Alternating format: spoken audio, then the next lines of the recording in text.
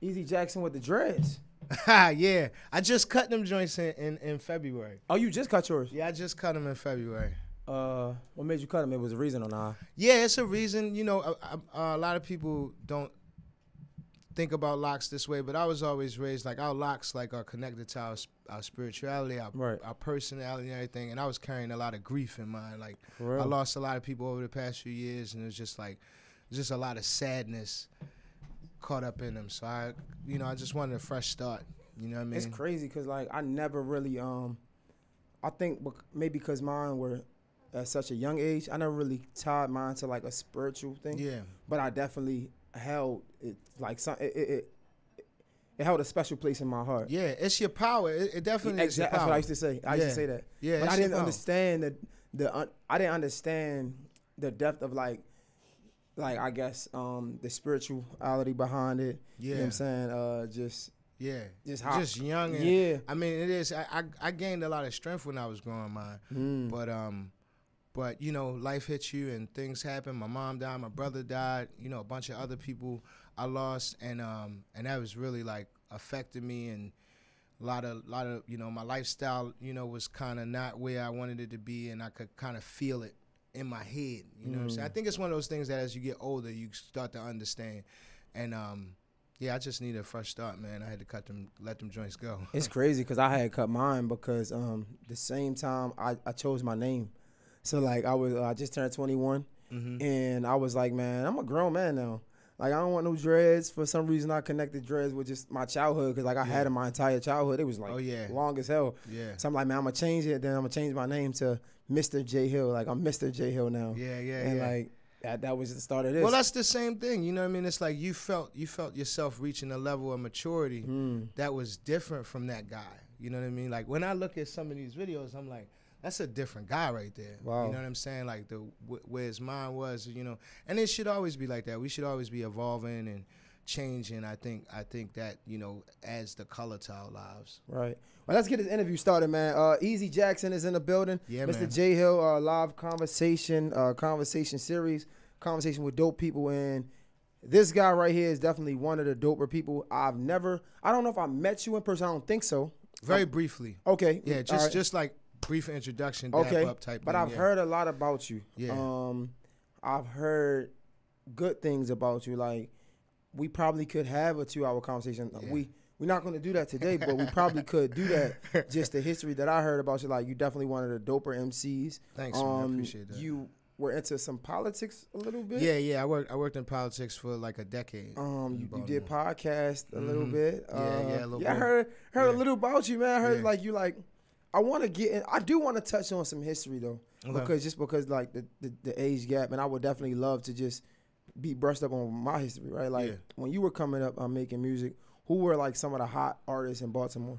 I was a big fan of Scar Akbar. Still around? Yeah. I don't know if you're familiar with Ooh and Brownfish, but Brownfish and this rapper named Ooh, he was a big mentor of mine. But, you know, I started really messing with Baltimore hip-hop around that Mully Man, Boss Man, Scar Akbar and the Arabs. Damn. You know, that era. That was really who. Back in the day, I used to listen to, like, there was a crew called Concrete, K-Mac Knoxville. I don't know if you know him. He out of Emerson Village. K-Mac's still doing music. Actually, his sons is doing music now. There was a crew called LMS. They used to play their stuff on Strictly Hip Hop on 88.9. And yeah, it was like, you know, it wasn't a lot. Bro, hold up, man.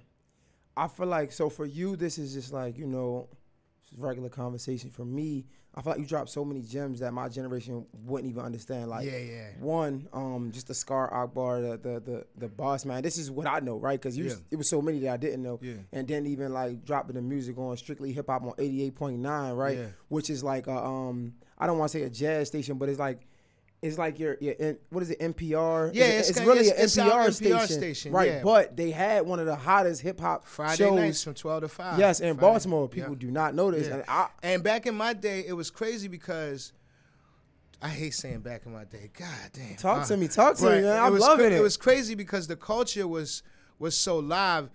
If you was doing it all night on Friday night, you would at 5 a.m. you would stay up for a couple more hours because 92Q played Rap Attack in the morning on Saturday. Oh shit! So you got all of the, you know what I mean, the newest Jay-Z record, Wu-Tang, all that stuff that dropped. You would hear it between Friday night and Saturday morning. Wow. Yeah. That's dope. Yeah, as yeah, hell. yeah. Yo, yeah. talk to me about I'm gonna get back into the artists or whatever. Talk to me briefly about just the radio scene just back in the day, and not even just Baltimore, right? I say on a wider scale, because even like Funk Flex got his name off of what he did on radio in New York, right? Yeah. How he used to drop records, how he was to premiere songs, and you could never do that now. Like Yeah. that could never YouTube or Instagram or Twitter. Like you're never gonna be able to premiere a song on radio now. But Baltimore, I mean, it's always been hard for us in Baltimore. Like our radio stations, you know, outside of strictly hip hop, all we have is 92Q. There was a time when we had 92Q and I think V103, and for a short time there was like a 105.7. Yep, 105. Yep. Like, but 92Q has always been like the dominant station. And to get your music on there, it's just, you know, it's so always hard. been hard. You know, it's Politics. always been an uphill battle. But I'm determined to figure it out now. I got my own label.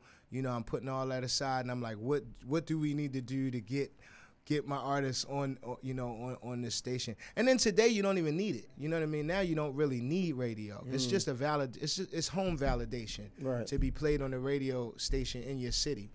But that's actually real. Yeah. But what about so let's get back to the artists, right?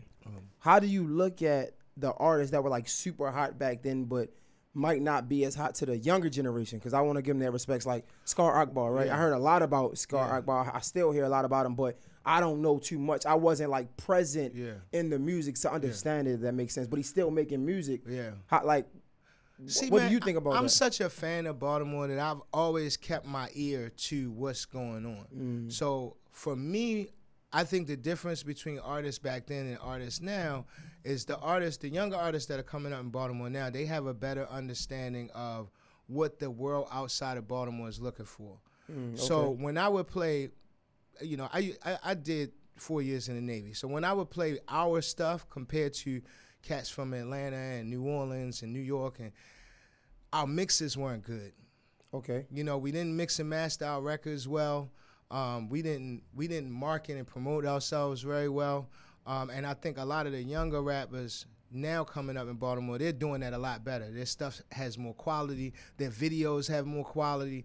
It's just that, you know, they're at that level where I think we're now ready to be in the mainstream. You know, as seen through, you know, from artists like Shorty and Take Cobain, Deetronada, you know what I mean? The work that they put behind their stuff, it's just a lot more polished than it used to be. And we like that, though. You know what I'm saying? Baltimore, we like the rough, you know, rugged. Yeah, we love it. We loved it. But when it got outside of Baltimore, you know, it was looked at as not, you know, not good specifically, enough. how do you look at the artists that were like really like arguably like the Take Cobains, shit, the Deetronadas, like Scar Akbar back in that time was like Shorty, like Boss Man, I mean, was one of the first ones. We was just talking about this. Scar Akbar had DVDs, bro. Like local rappers in Baltimore did not have their own DVDs. And I remember one DVD actually like chronicled his whole life story. Like, you know what I mean? You got to learn like who Scar was on this DVD that you bought from him or you bought in a store somewhere. You know what I'm saying? I think Scar is one of those artists that kicked the door open for us as entrepreneurs and kind of showed us that, like, you know, you can take this thing and really make it work for you and, like, fuck the industry, fuck what they saying, like, we can do this. You know what I mean? And then you would look up and you would watch, like, the BET Cypher and Scar is, like, standing in the background. You know what I mean? He was definitely a trendsetter, like a road paver, I think, for a lot of us to kind of watch how him and Mully and Boss moved. It set a blueprint for a lot of us coming up. So to see them now, though, like still making music, still trying to fight that fight. It's encouraging. It's encouraging. Yeah, yeah. Because this thing is not, I think it's a misconception that rap is a young man's game. Like, it's a young art form. It's the youngest genre probably of all the genres. Definitely. Hip hop is not as old as jazz or even rock or none of that shit. So we got to remember, we don't even have senior citizen rappers yet. We still got some of the pioneers still around. Right. Like, and they're not 70 yet. Yeah. You know what I'm saying? Like, yeah. so it's like, you know, what you're going to tell a 70-year-old jazz musician that he too old to be playing the sax if he get up there and kills it on the sax? Like, no, I love seeing them continuing to push and recreate themselves and make music because their fan base still wants it. They're growing with them. Wow. You know what I mean? They checking back in, like, and these younger artists, they're gonna have the same thing. The fans that are rocking with them now, they're gonna still be checking for them 10, 20 years from now. And just because you're not, you know, super famous or whatever, I think people forget that it's about the love for the craft, man. Like, if you still love it and you still doing it, that's inspiring to me. And these guys, they still love it. Damn. Okay. I love that perspective, and like I feel like you will only get that perspective from somebody that was in it. Yeah. Right. Like that was immersed in it. Like I feel like a lot of us young guys, or just in my generation, if anything, just don't really understand. So our perception is so different because we don't really get it. You know what I'm saying? Because you come from an era that things were kind of already there for you. You know what I'm saying? Like, in a sense, like I've been teaching hip hop classes for years. We never had no rappers come to my school and have rap class with us. I never had that either, though. I'm 30, so like I'm kind of in the middle. Well, you're younger than that. Yeah. But I never really had that. But I get it. Because there's a lot of people doing that now. But let's get into Easy Jackson. Okay. What made you want to get into the music industry, man? I don't know, man. I think I had always been rapping. My mother was a poet. My father was a painter and a jazz musician, jazz singer. Damn. And so I kind of grew up around music and the arts, and hip hop was, you know, that was my form of expression. Was your parents from Baltimore too? Yeah. My mother's from Baltimore. My father's from Chester, Pennsylvania, and they met in New York. So I was born in New York. Okay. And then we moved back here with my mother when I was like 9. And it was niggas rapping outside. You know what I'm saying? Older niggas rapping outside. Dope. I can see this like, right now. Yeah, that shit. That's what made me want to do it. Like, I was like, damn, that's dope. Like, you know, you have people freestyling and just rapping about random shit that's happening on the block. A nigga walk up with a funny colored sweater on or something. You throw that in a rhyme.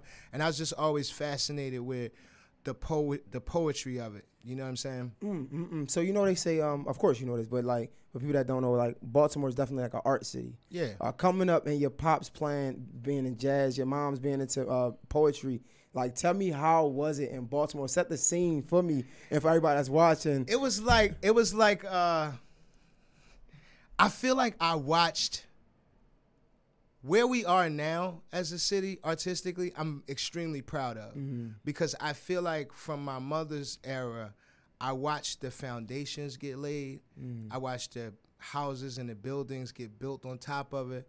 I watched things get, you know, smoothed out and straightened out. Like, you know, there's a lot more nicer studios now.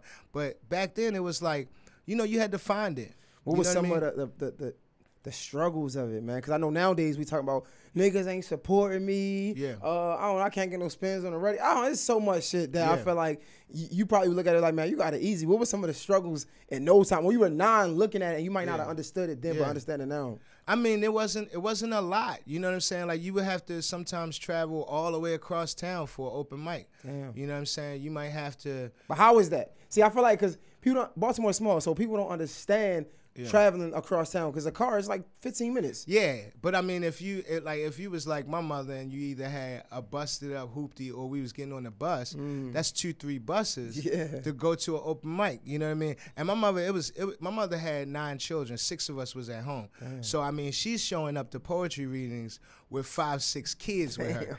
You know what I'm saying? And then she'd stand up there and smash it, get her little money, you know, and take us to the supermarket. So it was like, you know, it was very bohemian. It was very like, I don't know what that means. You gotta help me out. Come on. Like you know, bohemian. Help me out. It was man. real.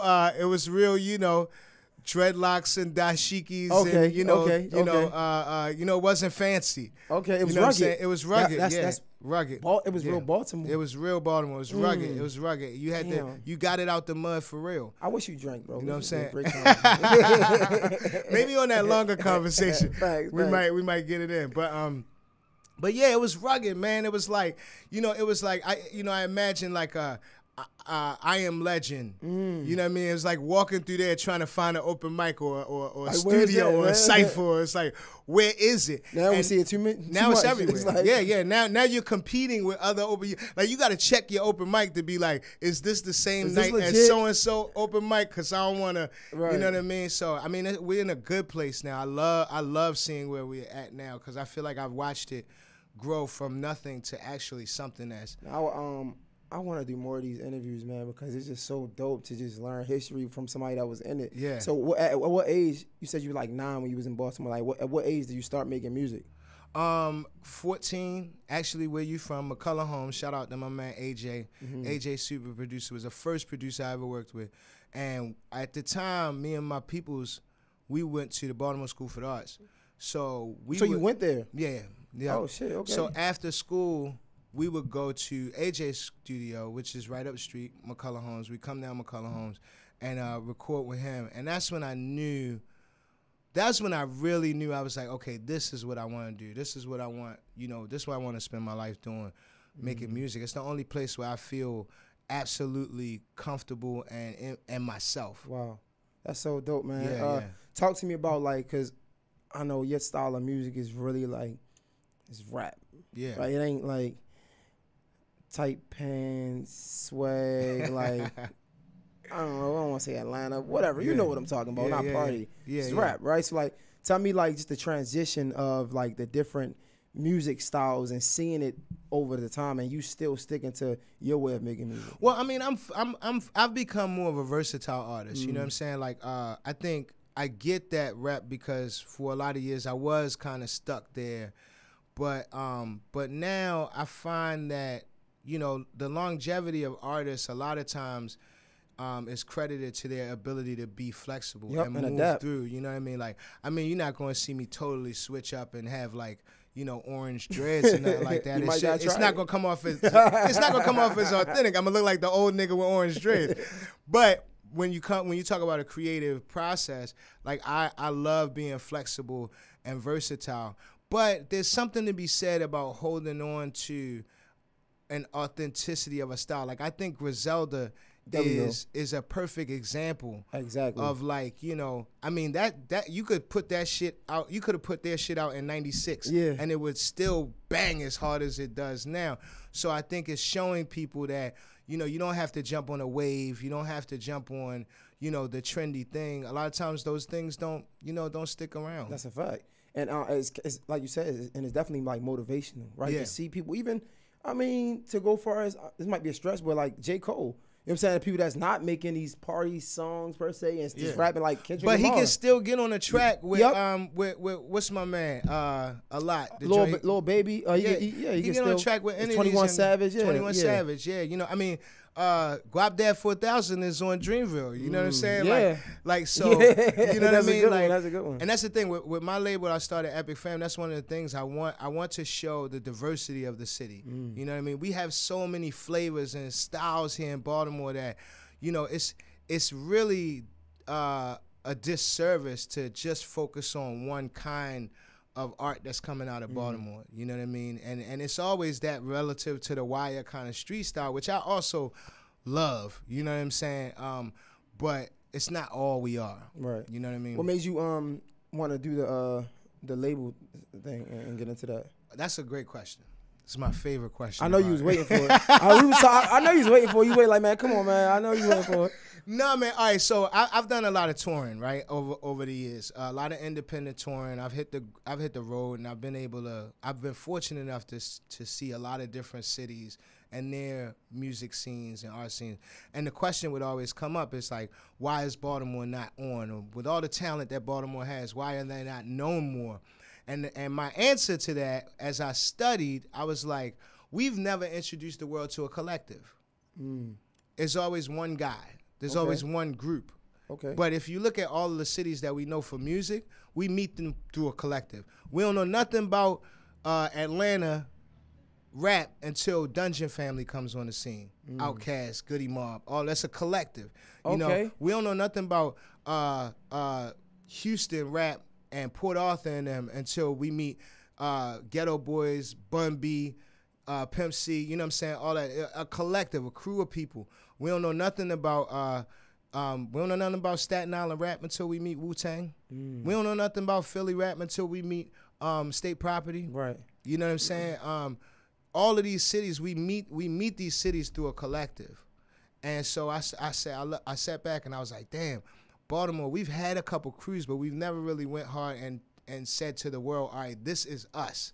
Do you think, and it goes back to, you know, your neck of the woods or whatever, and even my neck of the woods, is it because people don't really rep it that much when they leave? Because when somebody say, why isn't Baltimore on, or why we don't have talent, I'm like, I said it before, I'm like, yeah, I don't know. But then I think as I do my research, like, first of all, you're crazy because I can name so many artists that's from Baltimore right now. Right. But then we look at people like, you know, like, this is not artists, but Carmelo, right? Yeah. Melo went to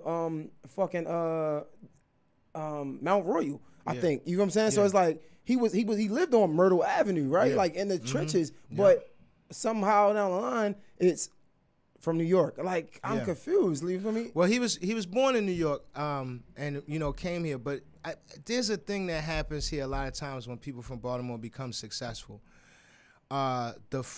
Some of the people around them, they find out that, okay, I can't keep kicking it with these people. Mm-hmm. You know what I'm saying? And at a certain point, they have to separate themselves because of, you know, it's jeopardizing their success. Yeah. And that stigma being related to them is jeopardizing their success. I think that we have yet to have a healthy group of people around a successful Baltimorean. You know what I'm saying? So many healthy-minded, like, you know what I mean? We got so much talent, so many great people who have done awesome things, but then they get to a certain point and they're hurt because jealousy, you know, backstab, all kinds of things. You know what I mean?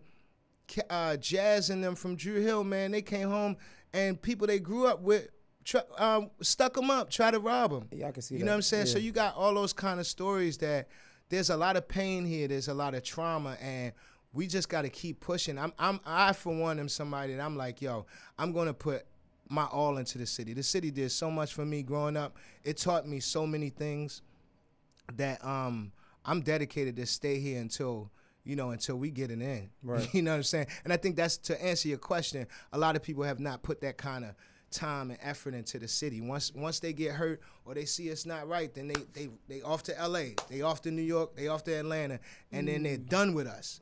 You know what I'm saying? And I don't know, I just don't want to give up. And that's what got you into trying to do the label thing. And it's crazy that you said that, because I'll never forget I was at a conference, because I was doing politics a little bit. I was like the something in high school. I was like sat on a committee with Dr. You on the youth commission? Nah, I was actually like the student commissioner for the entire Baltimore City schools. Like, this Dr. Alonzo, I think. Oh, yeah, okay. I sat on the board with them every Tuesday. We did it, whatever. But I say I'll never forget. I was at a meeting and a young boy was like, because I too wanted to grow up, move out of Baltimore, right? And somebody was like, yo, if all the people that we had in Baltimore were talented and all the good people left Baltimore, then where that leaves us? And I'm like, damn. Yep.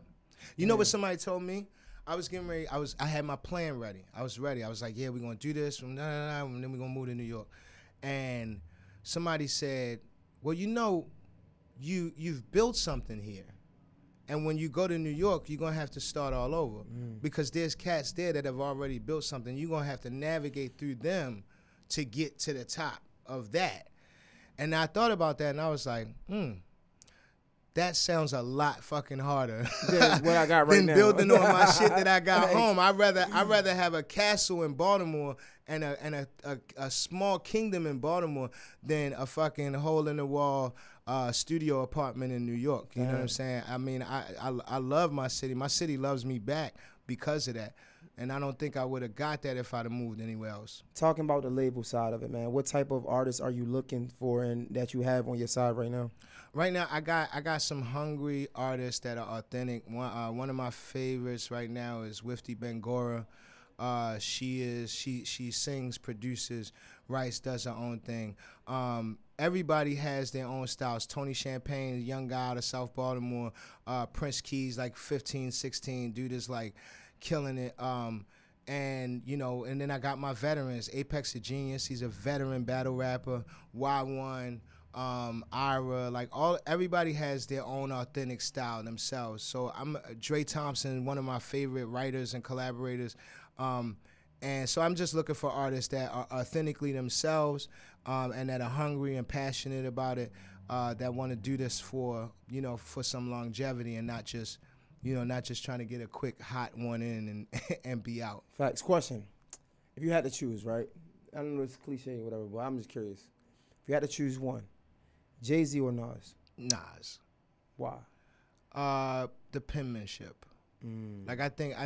But you into the business now. You mean on the business side? Period. No, all around. You got to choose one. I would say Nas, because Nas persevered. He's persevered. Now he's got artists like Davies, you know what I mean, that are coming up under him. And I think that for me, Nas's pen was always just more accurate. You know what I mean? The way you could close your eyes and listen to some of Nas stuff and be right there in the moment when it's happening. Okay. So you would appreciate this question. Big L or Pac? Big L. Oof. Lyrically? You talking about lyrically? Yeah, I'm talking about whatever. Lyrically, Big L. I think if Big L would have lived longer, he definitely would have been as big, if not bigger than Pac. All right, so this might not be fair, but lyrically, in his prime, Big L, and this might be a dumb question, Big L or Cassidy? Ooh, in his prime. In his prime. Ooh, I might have to get at the Cass, bro. Okay. I gotta get at the Cass, man. In his prime, Cass was a monster. Yeah, he was sick with it. You talking about the guy who embarrassed Freeway? He was You know what I'm sick, saying? Like, Cassidy definitely. You talking about in their prime? You know, it's unfortunate. It's not fair because Big L did get gunned down in his prime, but Cassidy definitely was a monster lyrically in his prime. Man, it's great talking to you, man. Easy Jackson, you talk about your label. You got this track that you just dropped, you about to drop. Yeah, you got Stars on there. Yeah, man, tell me about this. Shout out my man Stars. Yeah, we got this track, Get Yo. It's a Baltimore club track. I love Baltimore club music. That's another thing, you know, a lot of people don't know, and they're going to learn that soon. But I love Baltimore club music. Favorite Baltimore club music song of all time? You got to choose one. Girl, don't you worry about a thing. Yeah. 'Cause I will always be here. Yeah. And if you want me, hurry. Yeah. 'Cause I'll be right here. Every time that joint drop, that's my favorite, yeah. Favorite club that you used to go to? Oh, the Tunnel. The Tunnel? Yeah, I've never we used to go to the Tunnel. The Tunnel was my shit. Paradox. Ooh, And the Paradox, used to be there Paradox till like 6 in the college morning? night. On college night, yeah, Friday nights. Bro, I've been there. I'll never forget. I was in high school. I shouldn't have been in there, right? Yeah, see, that was the thing. I never started forget. going in high school. I went in there, right? They had the strippers. They had the, on each floor, right? Yeah. Swear to God. This might sound crazy, but it is what it is. Oh, you think about The Choices? No. Choices had the strippers. Choices. Yes, had not the Paradox. strippers, yeah. Paradox been around for a long time. I was talking about Choices. Yeah. Never forget Choices, right? I'm in high school, I'm not supposed to be in there. Yeah. So you know the downstairs open at a certain time. I don't know if it's like 2 or something like that. Yeah. So I'm going upstairs, but the middle floor is the male strippers, right? Yeah. And then the third floor is the lady strippers, the female strippers. So I never forget. I'm walking past the second floor and it's packed. But it's my first time being there. I don't know what's going on. So I'm trying to go in there. The security like, you can't go in there. But I see nothing but girls. I'm like, yo, I'm like, nah, I need to be in there. Like, what's going on? It's packed, bro. Because I went upstairs and it was a few guys where they weren't throwing no money. The girls is bored, yawning and shit. So I went back downstairs to go to the main floor, and I'm passing the second floor, and I'm like, yo, I'm trying to get in there. And I never forget, I was in high school. I'm like, yo, shit, I might have to be a stripper, man. Yo, it was so many girls in there, bro. Honestly, I think every young man who ever walked through there probably at some point thought about it because of that amount of women and money that was being made in there. Choices is a classic. I lived on Maryland Lafayette, literally a block over. So my corner was lit on Friday and Saturday nights. Man. But yeah, this song Get Yo, it's by co-produced with James Nasty. And I put together a record. It's me, Stars, Wifty. I was telling you about Wifty Bangor and an artist named Chaotic Couture. And it's Baltimore club music, but all 4 of the MCs are all like, we all have different styles. We all have different followings. So it's a record that I'm hoping that, will not just, pop in Baltimore, but also show the diversity of who we are. We've seen a lot of artists that wasn't into club music get into it, Yeah. And make songs over club mixes. What made you want to do this? A conversation I had with Boo Man a few years ago. You know DJ Boo Man? I don't. So Boo Man, you know Jim Jones, Jimmy Jones that just passed away. I've heard of him. Watch out for the big girls. Yeah, So him, Doo-Doo Kids and Boo Man and them, they're like Baltimore club This legacy legends. right here. Legends. This So legacy. one day I was talking to Boo Man, and Boo Man said to me very clearly, he said, yo, if rappers don't start rapping over Baltimore club music, we're gonna lose it. And somebody else gonna grab it, they're gonna start doing it. And I watched him Comp put out a track where he's rapping over some club music. And then DJ Class dropped I'm the Shit. And Kanye jumped on it. Sheesh. And I was like, yo, Boo Man is right, yo. Like it's our sound. You know what I mean? Like, you got to get a pass to do a go-go record if you're not from DC. Yeah, we seeing it now. Like Yeah. Cardi B just dropped on the shit with what's the producer from Baltimore? I think it's the WAP song. I forgot the Oh yeah, with the there's some hoes in this house. Yeah. You see, it's happening like in front of our eyes, man. Yeah. And So it's I'm always like, gonna happen. if we don't start rapping on this shit, man, we gonna lose it. So that's my thing. And as lyrically skilled as I am, I know that I can rap on anything, especially club music. Okay. So so I'm like, let's go, let's rock with it.